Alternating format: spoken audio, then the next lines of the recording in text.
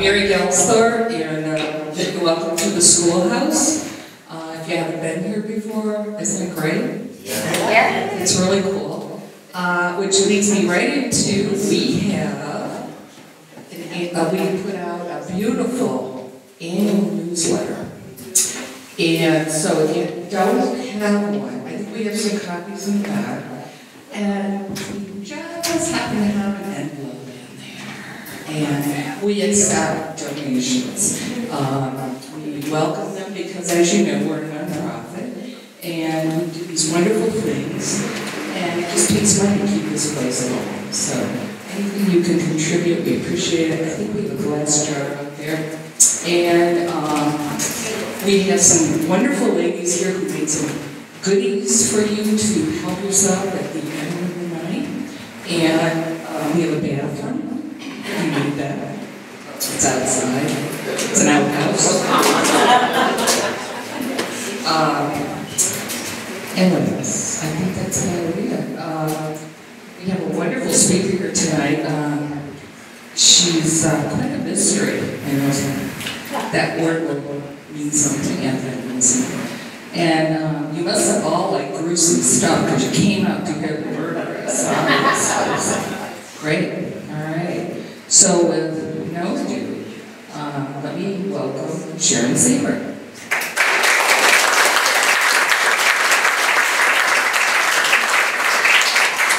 I'd like to thank all of you for coming here tonight because my name is Jolly Jane Toppin. I'm called Jolly because I'm so charming and fun. You just love to have me at your parties. And once in a while, I do things that you wouldn't expect you would hear about tonight. The problem I have is this, that I murdered a lot of people. And I did it very cleverly. I was very scientific about what I did.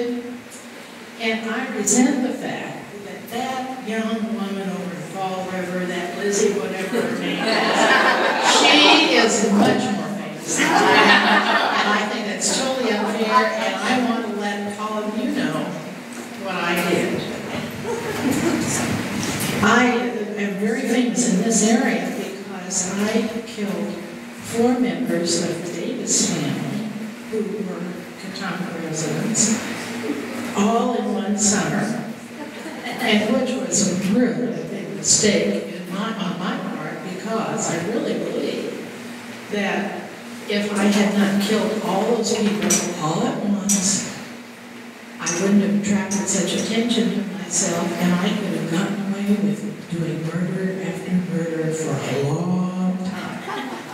So, this is, I just want you to know the story of my life, what I did. It has been discussed. Why did I do this? What was my motivation? Was I really insane? Because, after all, they judged me insane at my trial, and I did go to the insane asylum for the rest of my life. But was I really insane, or did I have a profit motive sometimes? So I'll tell you all those things and see, you can decide what you think about that. I was born in 1857. My name was Nora Kelly. I had, my parents were Peter Kelly and Bridget Kelly.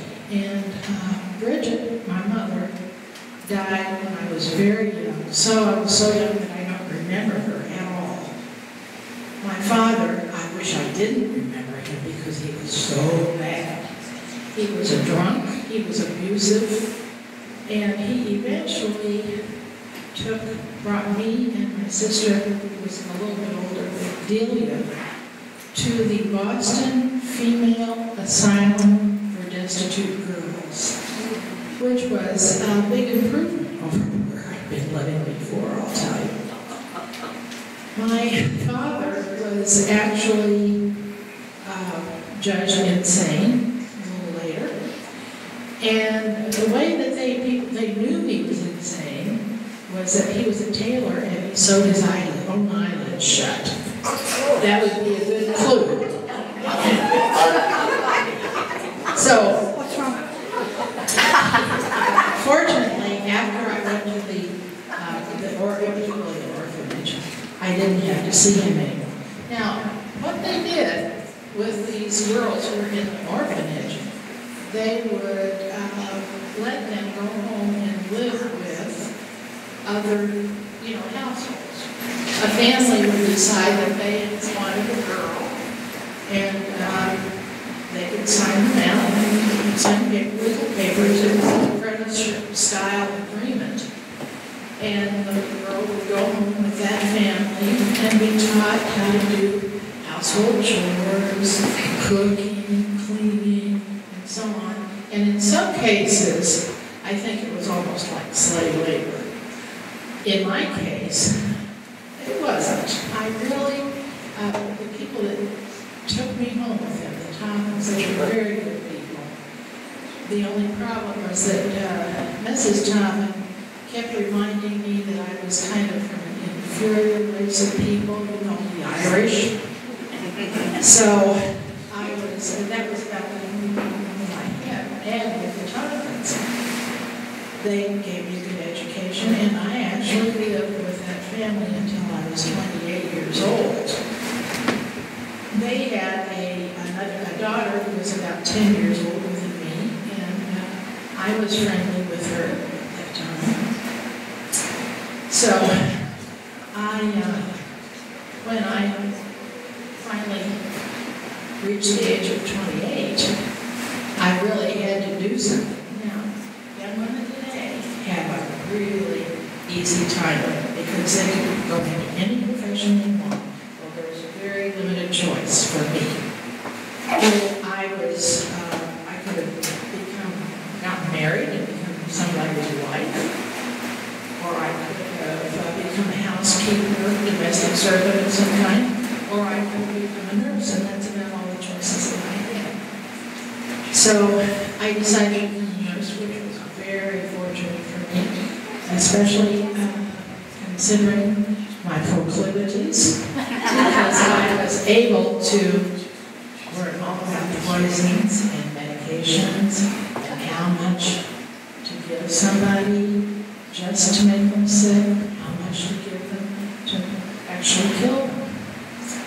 So that was, the nurse's training was really excellent for me, and I found out as I went through this nurse's training, I was working in hospitals, and people didn't watch every move I made. I found that I could actually steal things from some patients, little bits of money or small valuables. And I also was able to really experiment with morphine and atropine. I found that with morphine, that would really put somebody to sleep, sometimes permanently. And with atropine, it would change the pupil of the eye. Morphine dilated the eye, and the atropine closed the eye back up, so that there wasn't the evidence there that something had gone awry. Well, so I did all these things during nurses training, and I was at Cambridge. I was at the hospital there, and they, my supervisor, I don't think he was suspicious of me, but he thought I was careless with the medications that I gave, so I was dismissed from the Cambridge hospital. I didn't mind that at all because I then was loose. I was able to make my own contracts with people, and the doctors liked me. They really, they were very complimentary of me and my skills, and they recommended me to private patients. So I found that private working in somebody's home was number one, was much more lucrative than working in the hospital. And number two, it gave me opportunities that I didn't have in the hospital that I could, because they were probably, they did a lot of little thefts. And I really don't know how I got away with it, but I did. So that was what I was doing. I was doing private nursing. Now, the first time I came to Cataumet was in 1896. And the Ferdinand family were renting a cottage from the Davis family. The Davis family had started the first really seaside hotel in this area. And that building half of it is still standing. It's on the Ansett Road, fairly near the railroad bridge. So the Davis family were very prominent in the community, and they owned the cottage. The cottage is now 19 Mystery Lane. It looks quite different from what it did at that time, because later owners did some renovations, and there was a little, originally there was a little square thing on top of a very flat roof. And one of the owners, I don't know when this happened, but sometime they took that off and peaked the roof, made it more like a normal house, and so the snow would run off, or melt and run off in the winter. So, anyway, 19 Mystery Lane was the cottage and that the Ferdinands rented. So I was there with the Ferdinand family for a couple of 3 years. And then, because I was so nice to everybody in the community, everybody thought I was just wonderful. They asked my advice on medical issues. I was very happy to share my knowledge. I took children to the beach, and I was just always a very helpful person. And the Davises thought a lot of me. So when I decided that I wanted to rent that cottage myself, they were very willing to give me a good price. So they rented the cottage to me for $250 per summer. As you may notice, the prices have since gone up. So I'm not used to this. We didn't have this back in my day. So the Davises had rented to me. Now, I was doing private nursing. I was up in Cambridge, and I was boarding with a family named the Beadle family. And Mrs. Davis decided that she had waited long enough for the rent money that I owed, which was about $500, which is a lot of money for me. I really didn't have the $500. So she came to the Beadle house, but she fell on her way to the train. And Mrs. Davis, poor thing, she was elderly. She was in her 60s, you know. And she fell down. And it was a very hot day. We were having a hot wave here. And she was very disconcerted. She fell down on the way to catch the train because she was hurrying. And people helped her into the train, even though some people thought she shouldn't have gone. But she did. She went on up to Cambridge. She came to where I was boarding. She had dinner with us, and then said she was so tired and exhausted. I said, "Oh dear, you need a little honey water." So I poured few additions into the water and gave them to Mrs. Davis, and she was soon ready for bed. So she went to bed, but she was ill. And the next day she was not better. She just could not get out of bed. So I contacted her husband, and he came up, but he couldn't do anything about it. I was doing no idea. I wanted to discharge my debt, and the best way to get rid of that debt was to get rid of Mrs. Davis. So over several days, I gave her a little bit of poison here and there, and then I finally gave her one massive dose, and in 7 days she died. Well, the whole family, the Davis family, was very distraught about this, you can imagine. Mrs. Davis was one of her own daughters who was living in Chicago, had come to meet with her and perhaps do a little shopping in Boston. And this daughter's name was Genevieve Bourne. She was very, very, very upset when Mrs. Davis died. The other daughter was Mary Gibbs, called Minnie. She lived in Pocasset over here. She was the wife of a sea captain. Well, I offered to go with Mrs. Davis to ride with the casket back to Cataumet, to move in with the Davis family to help them. This was one of my charges, was to be of service to people. So I found that Genevieve, which was the youngest daughter, was so distraught and so upset, and I felt so sorry for her that I thought she might be better off on the other side. So I said, Genevieve, have some money. So she did, and she was pretty soon she was going to. Well, you can imagine a father who had just lost his wife, and now he had lost his youngest daughter, and he was very, very, very upset. Not only that, but he had a lot of money in his wallet, and he had the contract that proved that I owed the rent for the previous summers. So I decided Mr. Davis needed to be the next person to go.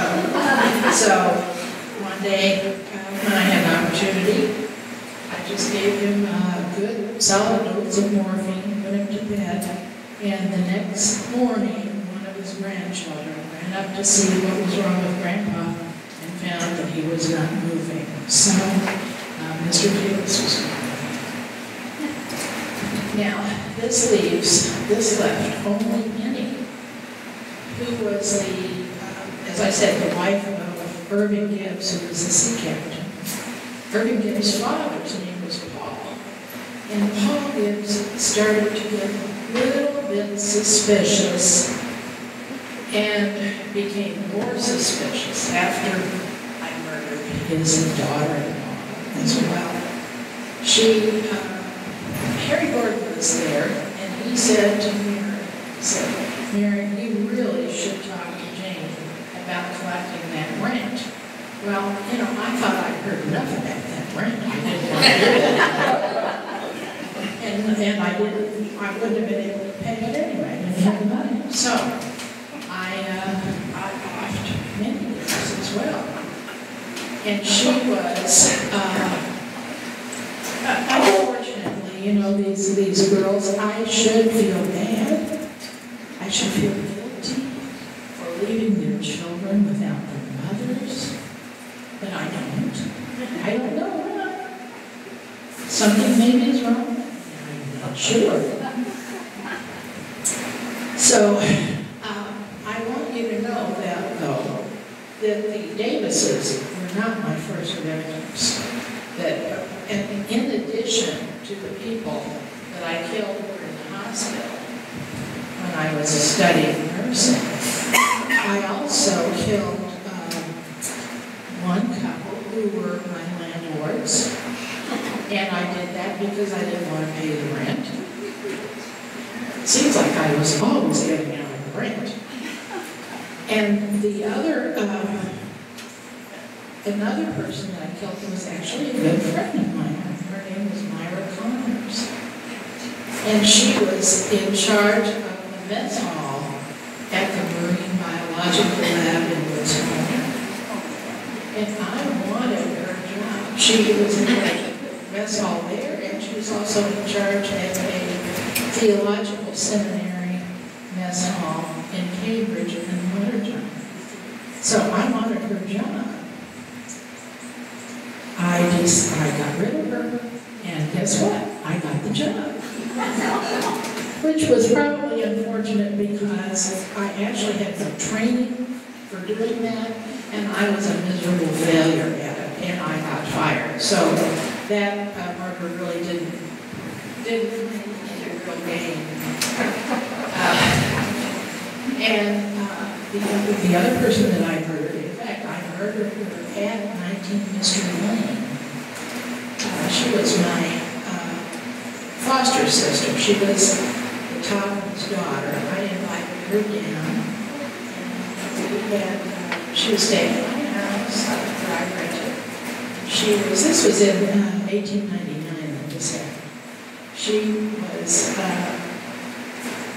very happy. We went to the beach, we had a good time. And then it was very warm though. And so when we got back, she was ready for bed. I gave her a good dose. She had left me $200 in her will, and I knew that. But the bad thing about it was that I never did get the money. They never gave me the money. I'm not sure why that was, but that's what happened. So she was one of my victims. Now, the Davis family, they were a really good family.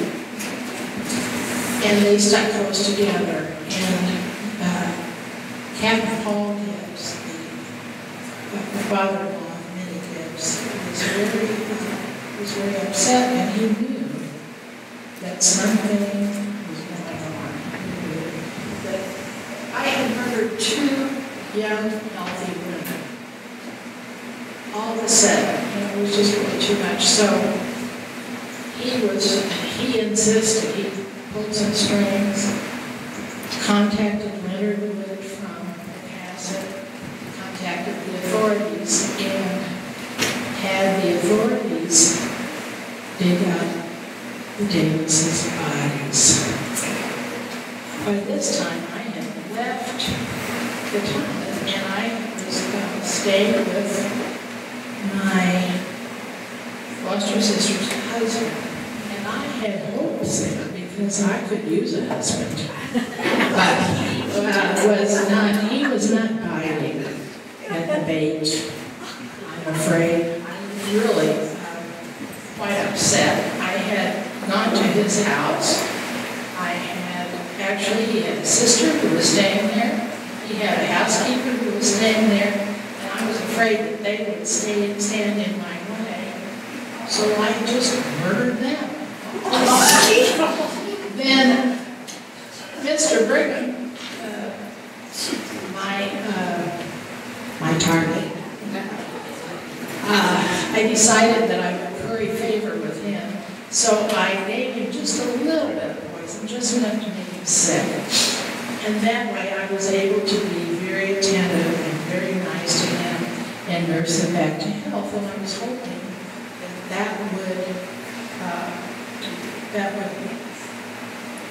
clinch the deal for me? But it didn't. He didn't bite. So I told him that I was pregnant and I was going to accuse him of being the father of the baby. Well, at that, he said, okay, get out of here. So he threw me out, really. Wise man. I went on up to New Hampshire and stayed with some friends. And it was while I was there that I was arrested.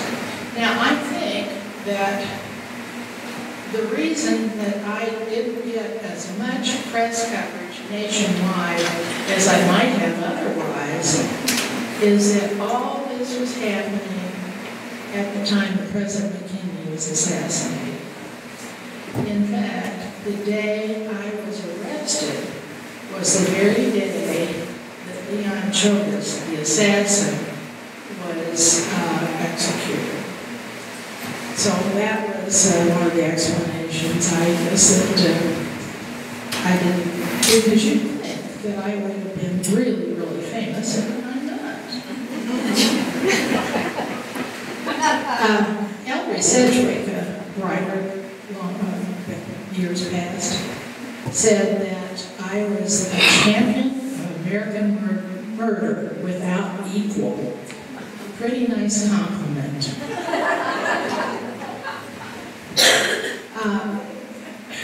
During the trial, at first they were looking for, when they exhumed those bodies. And one murder that they thought they could prove was that of Genevieve Davis Gordon.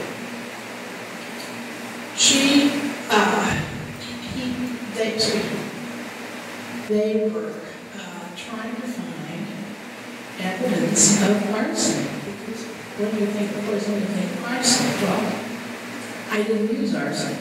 So they did find arsenic in the body, but it was arsenic that was used when the body was embalmed. And that was proved. So finally, they found that the bodies were full of morphine and atropine.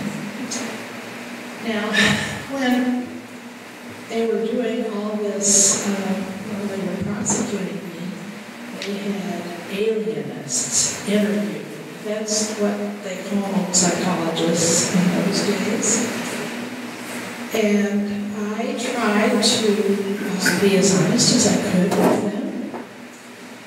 I also kind of was thinking that if these alienists said that I was insane, that maybe instead of getting a death penalty, that I might be sent to an insane asylum, and then I would be cured and they would release me. Well, I'll tell you, that never happened because they never let me out. They sent me to the Taunton Insane Asylum, and I stayed there for the entire rest of my long life. I lived to be 81, and I died in 1938. So I was in the Taunton Asylum for a very, very long time. I had hoped, really, that I had thought I would be released by the state of heaven, but I just adjusted to the situation and just put up with it as best I can. And one thing that I didn't like at all was that they kept trying to poison me.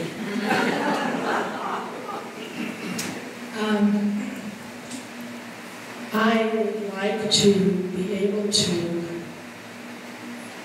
ask you, all of you, if you have any questions or observations, or maybe some of you know something about this story that would like to share it, but if you like questions. I've heard that you curled up in bed with people before they were taken down completely, and were you getting your jollies on?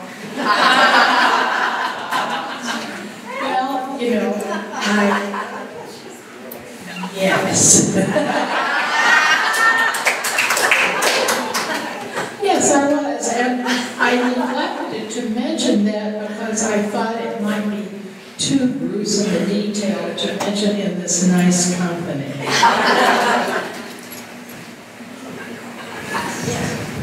I had heard that there was a doctor at the end of Barlow's Landing Road down by the landing that had first become suspicious and talked to a doctor friend in Cataumet, and the two of them were the ones who really started the whole movement to check on you. Is that correct? Well, I think so, because there were several people. There were doctors, a couple of doctors involved and so on, and I don't know.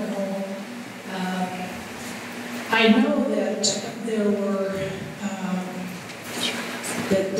people who were from the state who were investigating. I think that they have become suspicious. But yes, there were. And I don't know all their names. I don't remember everything because after all, I am over 150 years old. But, and the captain gives, there are many captain gives on Barlow's Landing Road. Which one was that? Well, I don't know exactly how they were related here, but her Minnie's husband was Captain Irving Gibbs, and his father was Paul. So, yes. Did the address Mystery Lane exist before you lived there, or did it stay after you lived there? Actually, when we first moved there, it was Washington Street. And then a year or two later, they changed the name of the street in honor of me.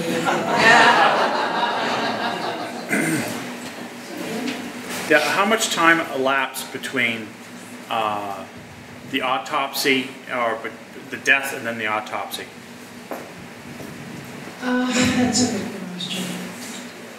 I'm going to give you an estimate.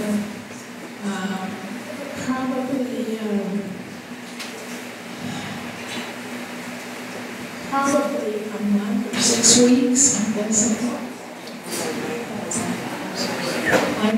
So 19 Mystery Lane is actually where Jolly Jane, aka Sharon, lives. And my question is, do you ever get a sense or presence that Jane's around? I guess I'll go back to being Sharon now. Actually, no. But my kids, when they were little, oh my gosh.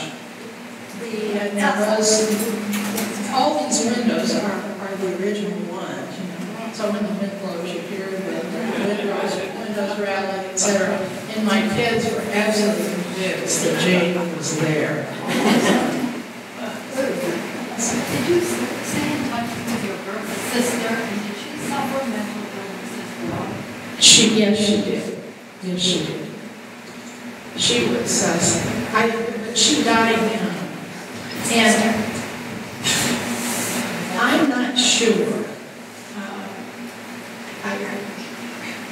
I'm sharing it. I read one account that said that Mark only had an older sister who had been committed to an insane asylum.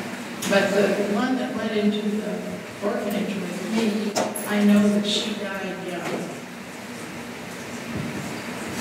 George? Oh, that was great. I've never heard such broad detail.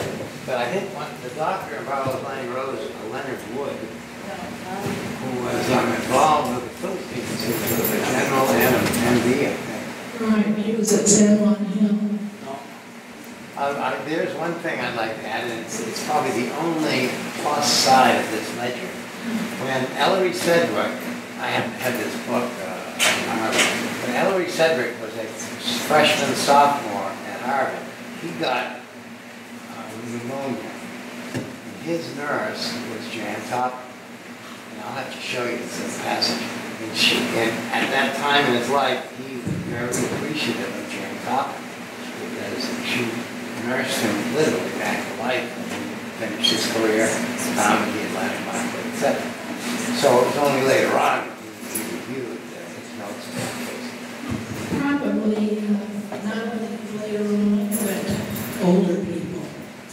Because Jane said older people should not live so long. And then it was a lot of us. Ellery said, there were many, many people that she nursed that she did very well. She took very good care of. Probably by far most of her patients. She took very good care of. Yes. What was the name of the woman who had the job at the MBL? Myra Connors. Myra Connors. What was your total count?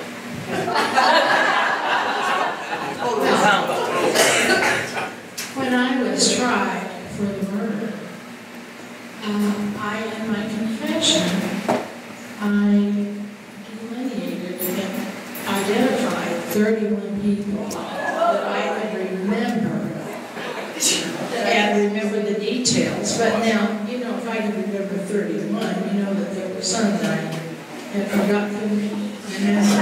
So, and some people thought that I might have murdered as many as 100 people all along the way. It was just almost impossible to tell because a lot of people, you know, in those days, old people died. That was natural. So I could kill somebody and it just wouldn't look like anything special to him. So, yes. Where were you getting all the morphine that's I forgot to tell about that. I got the morphine and atropine at pharmacies in Falmouth and Ware. The authorities checked up on me and they found I bought no arsenic, but that I had purchased atropine and morphine at both of those pharmacies, and quite a bit of it. More than one would think. Anybody else have a question? Yes. You mentioned that you thought they were trying to poison you with the insane side. Is that a product of your demented imagination? Yes, it was. Yes. They actually, it was pretty miserable because what they did was they actually put a feeding tube in. And they done the powder and put it in there, you know. I'm sure that was not a very pleasant experience. In fact, Jane wrote letters to that effect that it was that people were mistreating her, particularly with feeding and trying to give her food that was poisoned or not edible. So she was a pretty miserable person. So Jane, where are your letters now? How did you find them accessible to people? I didn't see the original letters. You know, there are a lot of, I want to mention this, there are a lot of websites that have information, some of it's contradictory and so on, but if you just Google Jane Toppin murder or Jane Toppin Cataumet, you get a lot of websites. And there's one that was a study that was done by two people who were working on a master's degree in history. They had quite a nice timeline. They have the dates on one side and all of the events in Jane's life and mother. So if you're interested in that, it's Yeah, there is a boat in Spitkeep Harbor. And after her, it's rumored to be like a flying vegetable.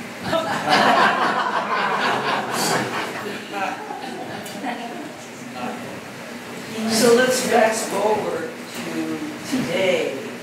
How the Sharon is so intrigued with this very detailed mystery. You know what? I don't actually know. I was asked to do a presentation for the Society for Historical Preservation when they do their trolley tour. Nancy Ellis was in charge of that. She asked me if I could do that. And I thought about it. I thought, well, I could try, I can tell about it. And I sort of just kind of fell into it. And it was fun. I enjoyed doing it. So. Anything else, anybody? Sharon? Yes. Did you have any visitors in the 37 years you were in Bourne? None, except for my lawyer and my physician. That's all. Nobody. Pathetic, isn't it? I'm buried in Pottersfield up at the insane asylum. There's no marker, but they do have a record of who is buried where. There's a plot number in the insane asylum, or I guess they don't call it the insane asylum now, but there is a map of the plots that they know where she is. It's not marked. Yeah. Did you ever get in contact with Lizzie Borden or correspond with her? Oh, no, I didn't like Lizzie Borden. Did she know about you? Well, I doubt it. I doubt she cared. She was acquitted. She killed two parents with an axe, and then she was acquitted. Oh, my. Good lawyer. Good lawyer, he says. Anything else? Did I skip anything, Dave? My husband here. Okay. Thank you, Sharon.